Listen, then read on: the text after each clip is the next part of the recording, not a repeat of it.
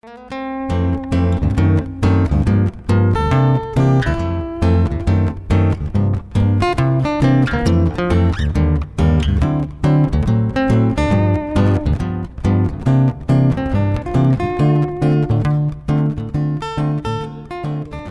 the vinyl at Michael's or any of the craft stores. You buy it in the section where they have the silhouette paper cutting machines and the the vinyl machines, and it's $1.99 a sheet for 12 inches by 12 inches. You get it in the same place. This happens to be the Silhouette brand that comes with the Silhouette Cameo 3 vinyl cutter, paper cutter combination. You buy it at Michael's, and the 6-foot roll is about $7. So I mean, it goes a long way. But that's not too expensive. So if you think about this project right here being a unique project, I mean, you can make, these mugs are $1.50 a piece, and the vinyl at $1.99 a sheet in a 12-inch by 12-inch sheet, and realizing that your piece is going to be this small, it's a very inexpensive gift. And I've kept it kind of light-hearted, with the Love to Scroll on there. But you can get this in this material, this vinyl material, in gold, silver, which looks great as a wedding, decanter, or, you could even put it on a wedding frame at the bottom of the frame. And that's kind of the whole idea, is take this and run with it and do all kinds of other things with it. And if you think about how detailed you can do a scroll saw project, you can do, we can cut coins.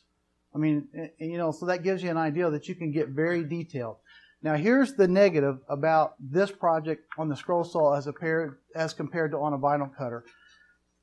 If you noticed, my pattern, which we're going to show in the video here in a minute, is all one piece. So if I wanted all those letters to be individual letters, I would have to take and put each one on its own transfer and transfer it one at a time.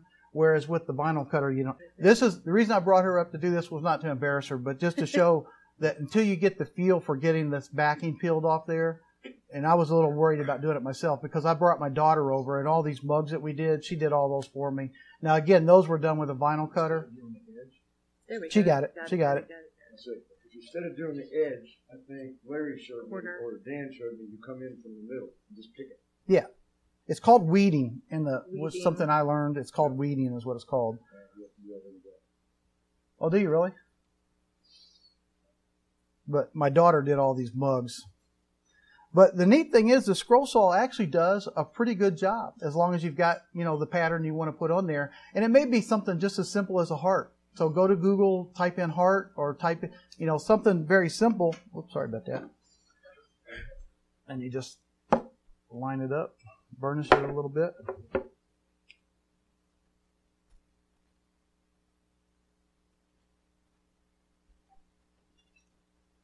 Yeah, don't pull it up once you get it down. Once you get it on there, it's on there. Yep.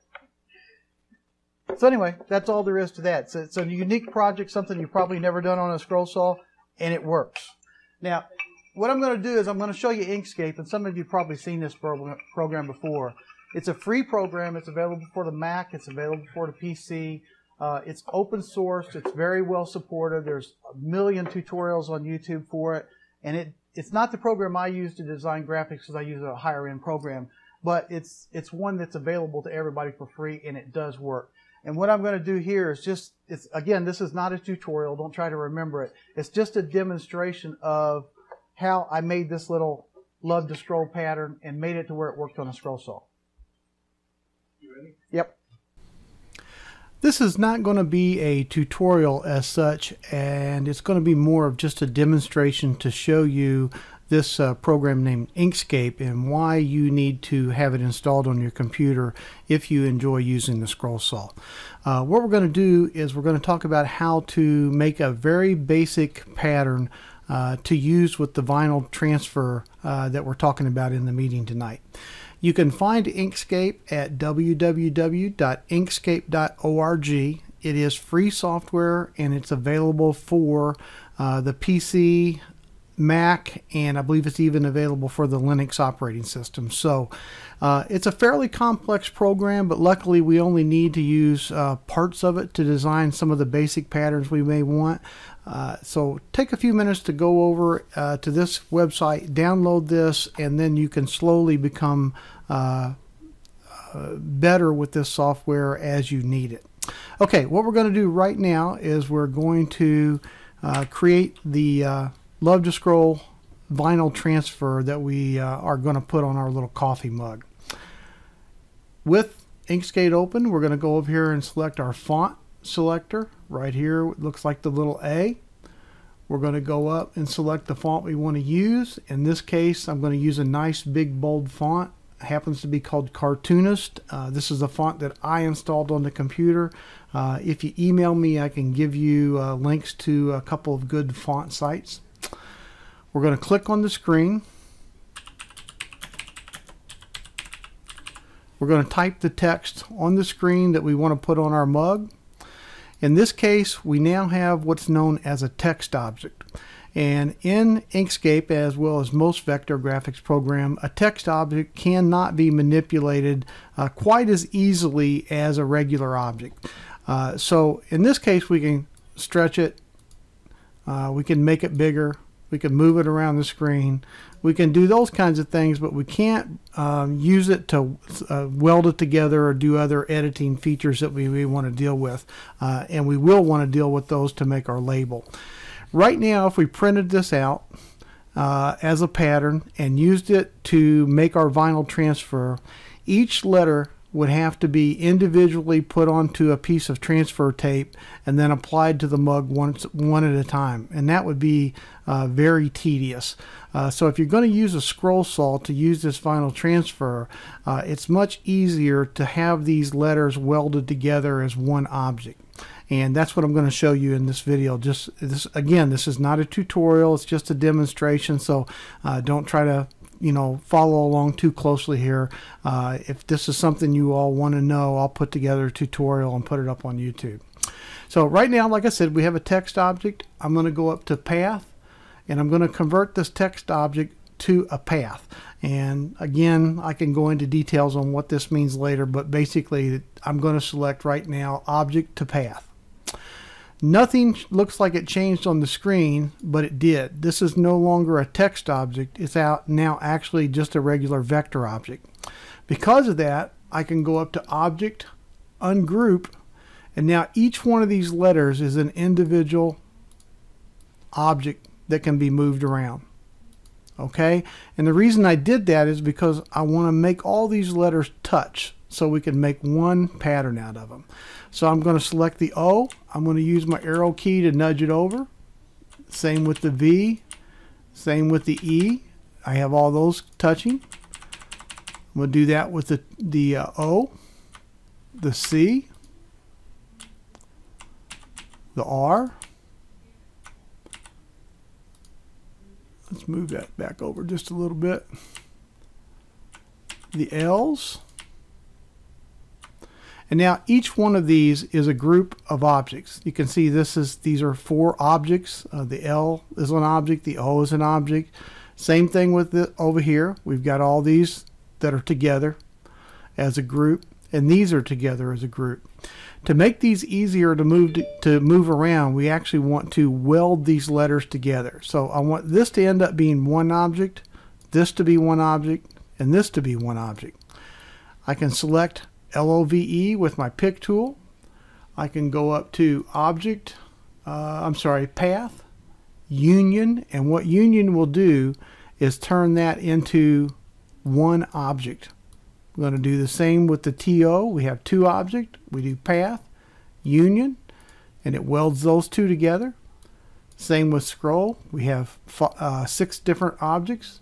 We're going to do Path, Union, and now we have 3 objects on the screen that we can manipulate. We can also set the background color, or what they call the fill color, on each of these objects. And you may want to do this before you get ready to print the pattern out. We can set the stroke around the object to black, so it looks more like a fine line pattern that we're used to cutting.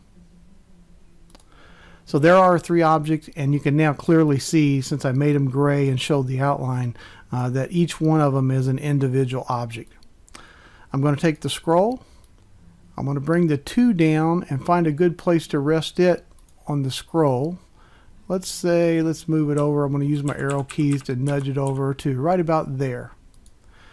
Now I'm going to take the word love and I want to get it attached. And I think to do that, I'm going to rotate it. So I double clicked on the word love. I'm going to rotate it around like that.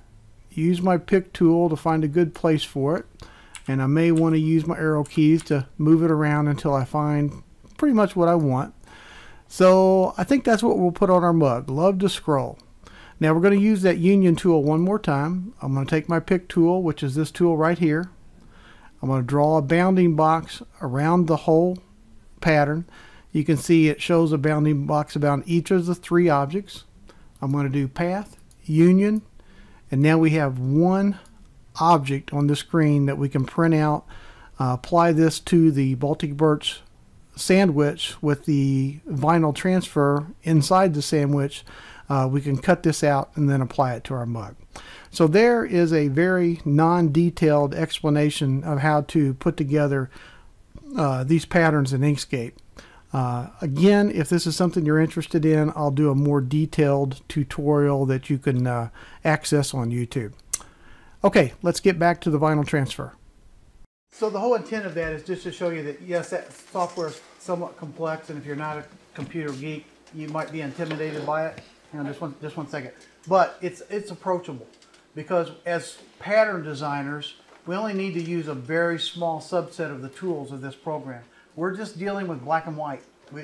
Graphic artists deal with color variations, all kinds of things that we don't have to deal with. We just want black lines and maybe a gray background, or in his case, he wants red lines, whatever.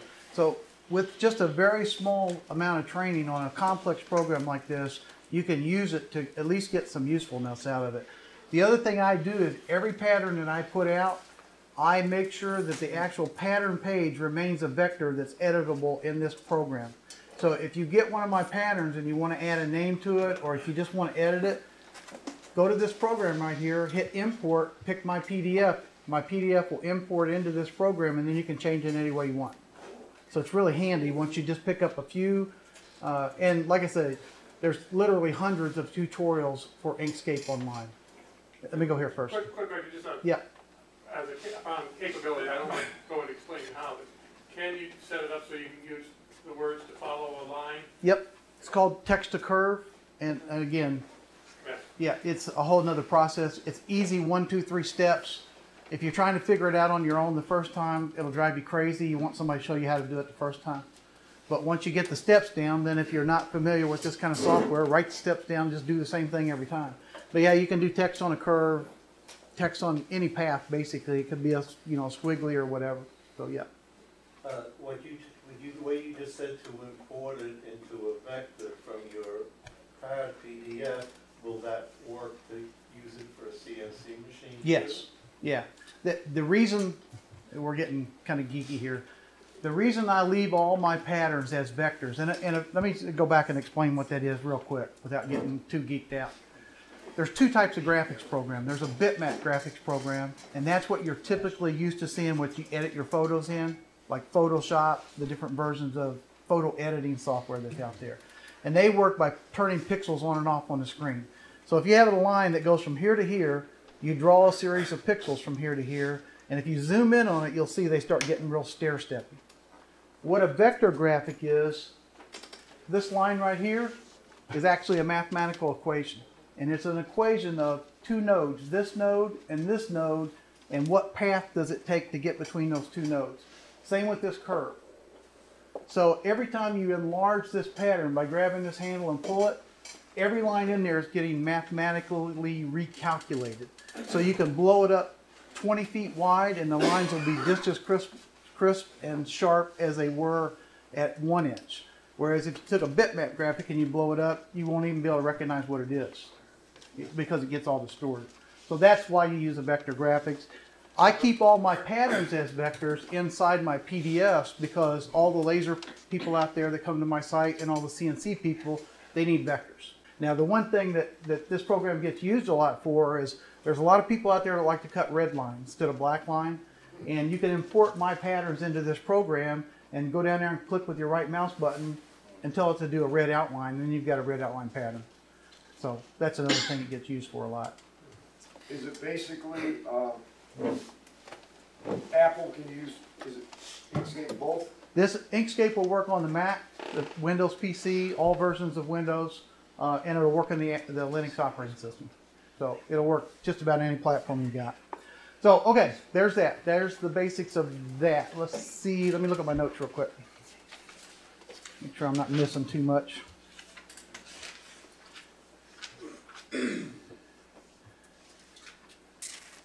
Inkscape demonstration, we did that. So that's pretty much vinyl. It's a unique, I think it's a unique technique for the scroll saw that I don't believe too many people have tried before.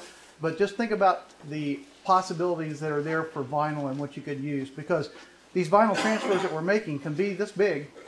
I mean, you know, you can put them on windows of cars, I mean, whatever you want. This is considered a permanent vinyl. Like I said, it does not say that you can put it through a dishwasher, but those mugs, I put mine through a dishwasher twice now, and it's fine. I have heard that if you get this hot enough, it will come off. But dishwasher safe for sure. I think that's vinyl. Questions on vinyl? We good to go? While I'm putting this demonstration on, trying to think of what I'm going to talk about, I'm walking through these stores going, I can cut that, I can cut that, I think I can cut that. That's what it was happening, right? I'm looking for things to cut other than the norm. I was walking through Walmart, and I went through the section where they had the cutting boards. I found this cutting board for $3, $4 at Walmart. And I just simply took Inkscape, like we just talked about, and I customized it with my daughter's name. So there's a project that cost nearly nothing.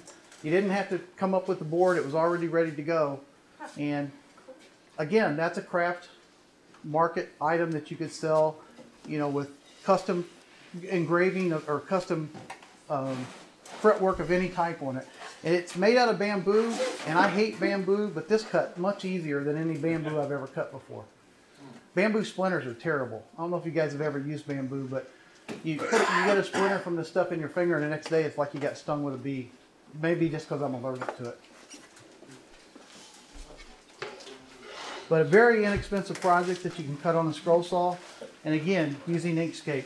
It's a program that every scroller should at least try to learn the basics of. I think this was $2 at Staples. If you needed some hardwood to make those little books we talked about earlier, the little paper journals that I showed, here's some material you could use instead of the cardboard that's a little more durable. Let's say you wanted to make a journal that was, 5x7 or larger. There's a simple piece of wood that you can use, and I cut one of these up and it cut great. So this is just kind of extra stuff I want to throw in before we go to the next one. This is Corian. Corian is extremely hard to find in 1/4 inch thick material. This I found is not cheap, but at least I found it. You can buy this at inventables.com. They're the people that make the X-Star Scrolls CNC machine. So I wanted to show that just because I was looking for materials to cut. Foam. Now this might be more of a kid's project. You've got your grandson or your granddaughter or somebody over in the shop. Pick up a few pieces of this foam, and this stuff's like really cheap, just pennies a piece.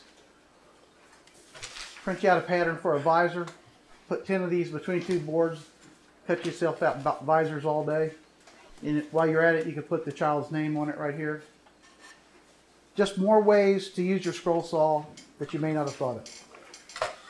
Okay, next material. High density foam.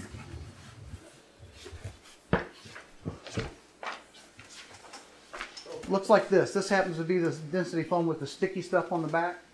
Pass that around. What can you do with high density foam? Make your own customized can cozies. Again, done on the scroll saw.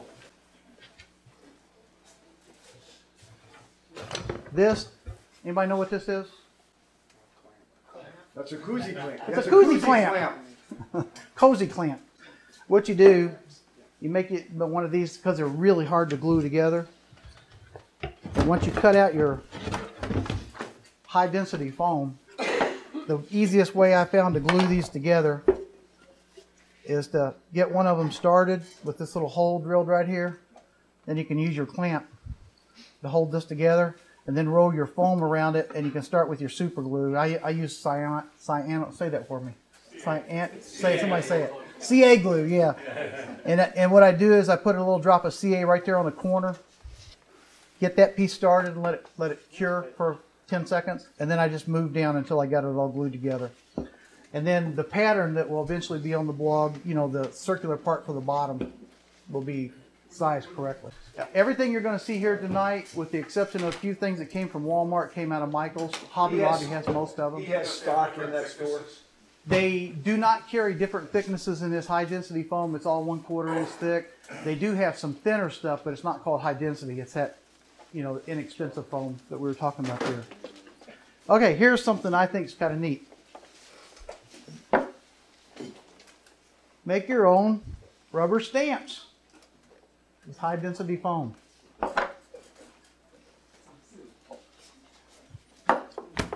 You can take, this one's foam, this one's different materials.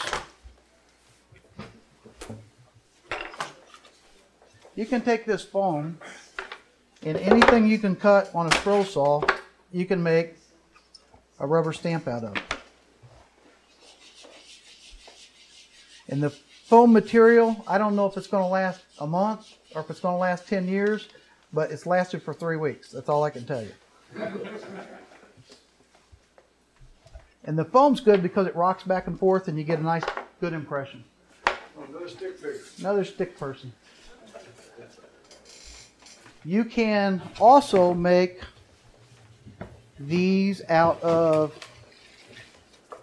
what do they call this stuff? Linoleum. And this stuff works, but this is one made with linoleum. And this is what you're supposed to use. But here's what I run into. It's hard.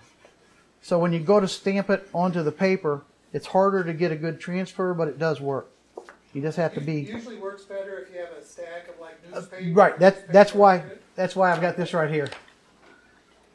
And again, I got a poor transfer because I didn't have a very good ability to get pressure onto the block. You can do better with this, and I've got better.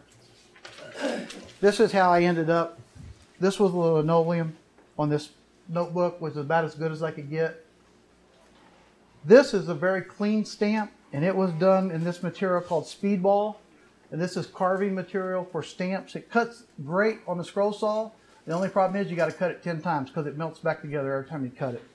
So this right here is a result of me pulling this one apart. So this is out of the Speedball, which is rubber stamp material. This one is again from the foam. And the reason I showed this one is because it's a cutout. It's a solid piece with a cutout.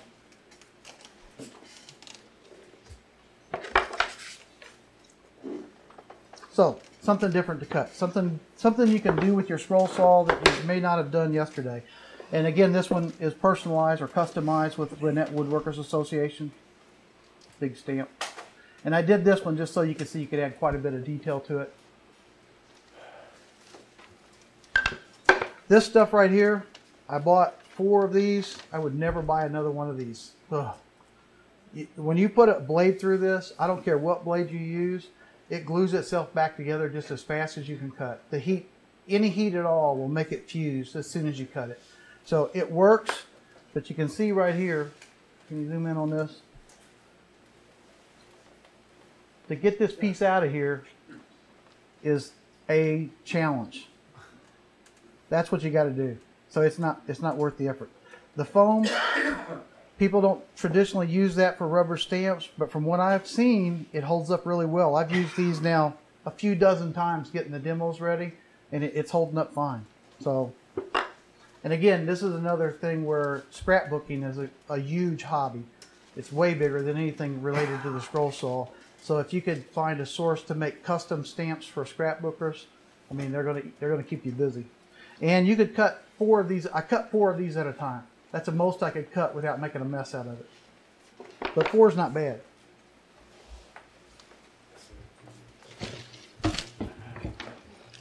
This is how you would do the project. I took a piece of pine, cut a circle out, bought a knob at Home Depot. I've got my heart-shaped pattern, 2 pieces of Baltic birch plywood, my X-Acto knife, and my foam. And again, this is the way I like to make sure that it all fits together good. Once I get my wood cut out that I know the size, I just put it up on the wood and I cut around it with an X-Acto knife. And this high density foam cuts very easily with an X-Acto knife. So now I've got the piece. I'm ready to stack it together. The other piece of wood, whatever. You should not catch that. There it is. So there would be our stack and our pattern. We cut our heart out. When we get, ooh, that didn't sound right. Cut our heart out. Once you get your heart cut out, then you take and just remove this, stick it onto your piece, and there's your stamp. Really simple. And you can make lots of those out of one sheet. Any questions on high density foam? Here's another one. And this is something that you can do fairly easy. This one ended up being a problem because it's backwards. When you make the stamp, I'll show you. I put it on upside down.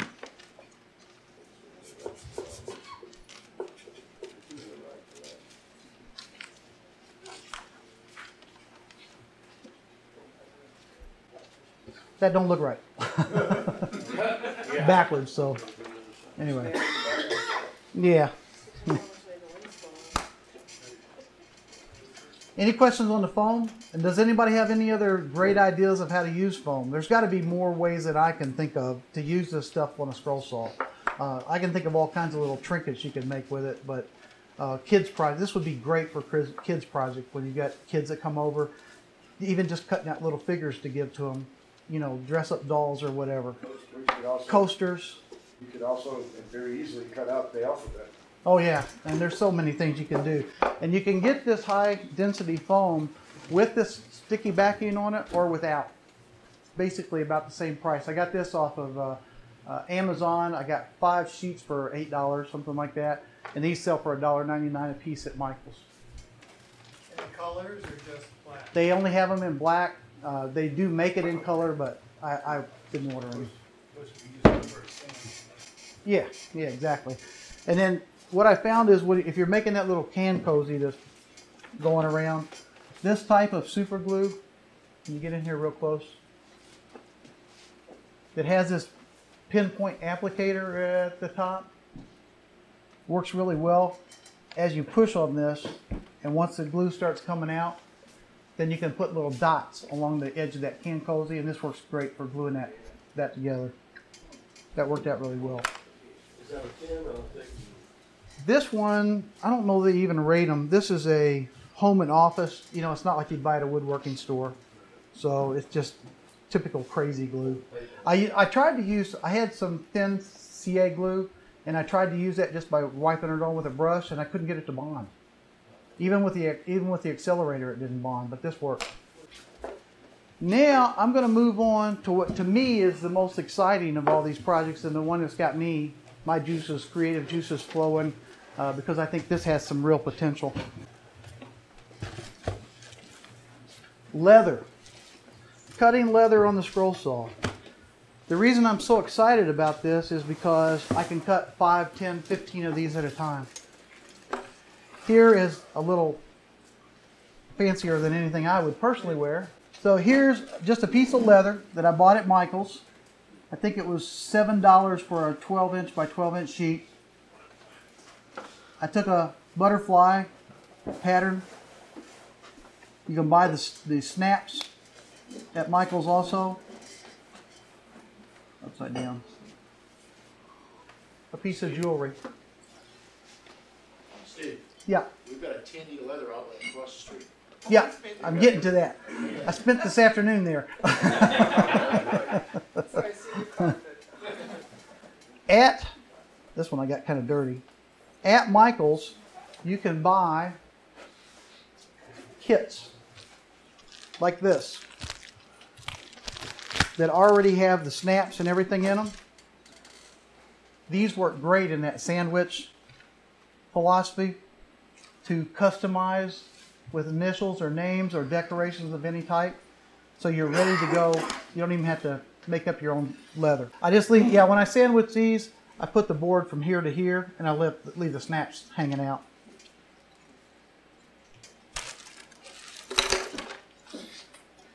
They also sell these little leather luggage tags, and it's just a source for small pieces of material.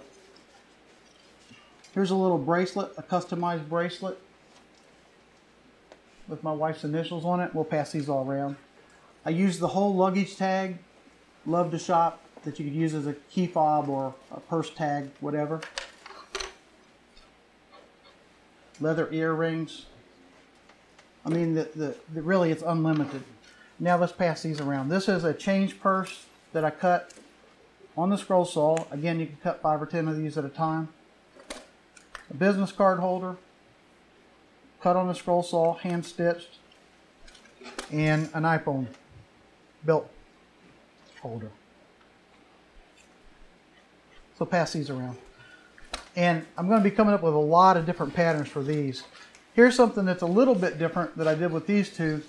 On this one, I took 2 pieces of leather and I glued them together back to back, but I put the cutout on one piece so it looks like fretwork, like that. So it makes a nice little key fob. And I like the fact that it doesn't go all the way through. And when you get done, the 2 pieces of waste wood are another key fob. This piece of black leather that I cut the bracelets that's going around on, I think this was $10 for 8 by 10 sheet or whatever size it is, so it's not cheap. This is leather that they sell for the Cricut vinyl cutter that you can cut on your Silhouette or any other machine like that. It's like I'm starting to learn what leather is. This is like a 2-ounce leather. It's thin. It's what you're going to see on the little coin purse that's going around.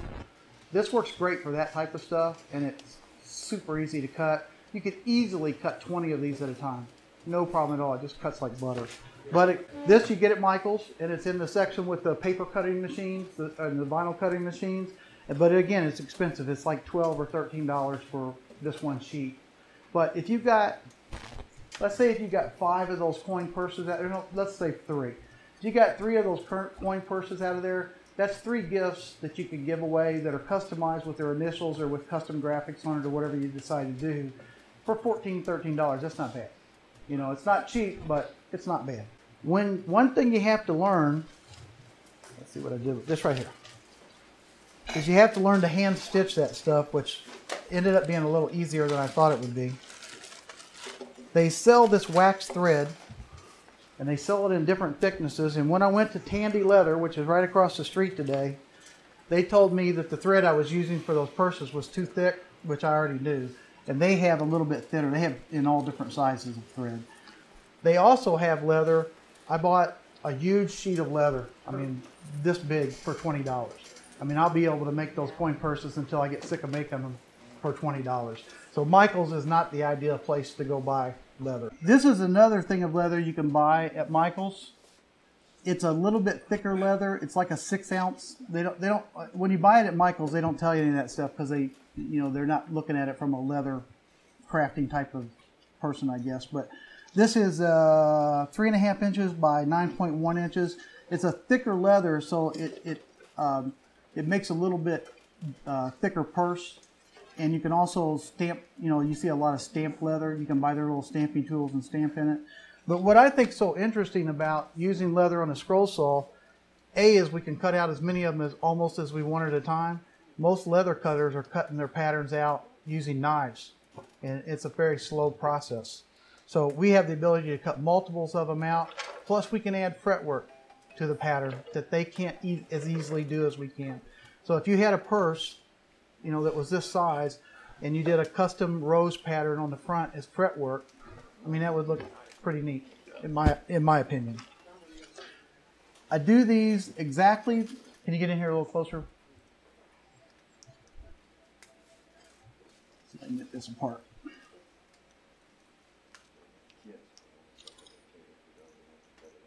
I do these exactly the same way I do the other patterns. there's a sandwich of Baltic birch, and in this case I've got 2 pieces of leather in here. I would put the pattern on right here. I take the piece over to my drill press and use a 7/16 inch drill bit, and I discovered that that's the best drill bit for this size needle and for this thick thread. So that's, you know, the drill bit. So I go ahead and drill all the holes for the stitching so I don't have to punch them. They make punches when you get into leather, they make punches, you know, to put the holes in before you do the stitching. But I just drilled them right at the drill press. It was really fast.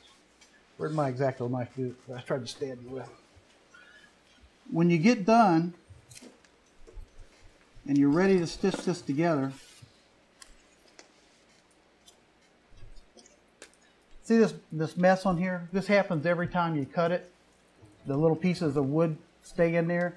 You can rub it off, but if you got a compressor or some canned air, this gets rid of it really quick.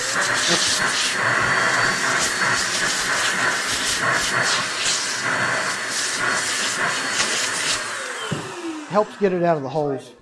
So then you take these 2 pieces of leather, put them together like this, and then you can do your stitching. And on saddle stitching, and I have no idea what I'm talking about now, this is, in the last couple of days I've learned this. You go through one hole, you come through the next, and you go all the way around until you get to the end, and then you back up and you do every other one again all the way back. So you get a saddle stitch that looks like what you see on those little purses that are going around. Normally, and I'm learning this slowly but surely, normally when you're going to do stitching in leather, you actually take a scraper and you put a line through this so the thread gets set down inside the leather a little bit. I mean, there's a lot to learn in leather. This is, to me, what makes this so exciting, is because I think we can take the scroll saw and leather crafting and put them together and come up with something unique.